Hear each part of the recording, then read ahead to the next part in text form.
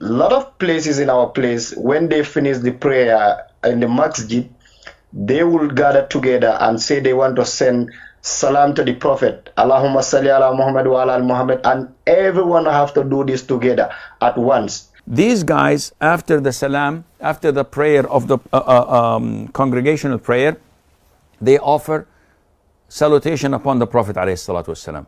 Very good, very nice. Salutation upon the Prophet ﷺ is highly recommended and desirable. Anytime?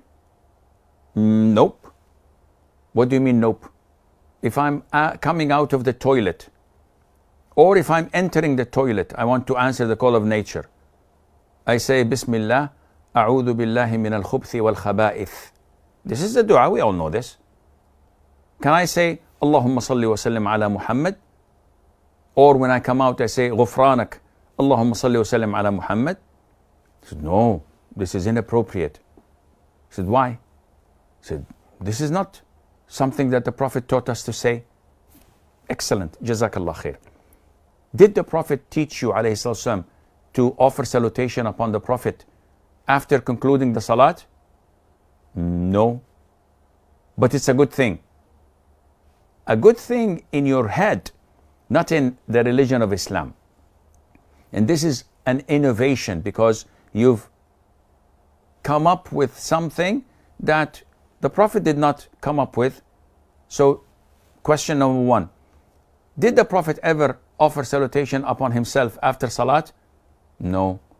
Did the companions, Abu Bakr, Umar, Uthman and Ali, the four rightly guided Khalifas, was it ever reported that they performed congregational salutation upon the Prophet after the Salat alayhi salam? No. So with all due respect, do you know more than them? No, but it's a good thing. Subhanallah. A good thing and the Prophet did not do it? You're coming to me and saying that, oh, now I'm doing something the Prophet didn't do. He didn't know that it was a good thing. That's why he didn't do it. But I'm doing it. This is kufr. Okay, Sheikh, but the Imam in the Netherlands or in Germany or in the UK or the US, they're doing this. Akhi, most of these Imams are ignorant people. They don't know. Or they are following deviant sects and cults.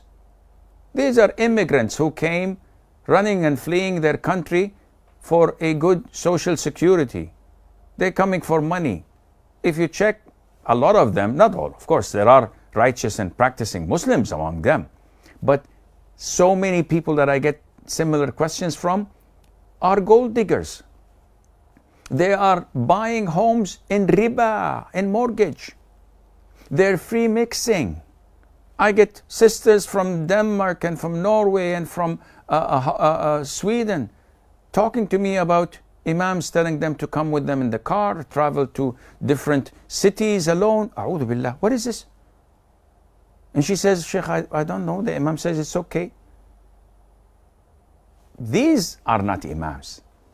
They're just there for the money. Yeah, maybe they're Arabs, maybe they're Turks, maybe they're from here or there. They know few verses of the Quran and mashallah, they grew a beard and they became Maulana and they became...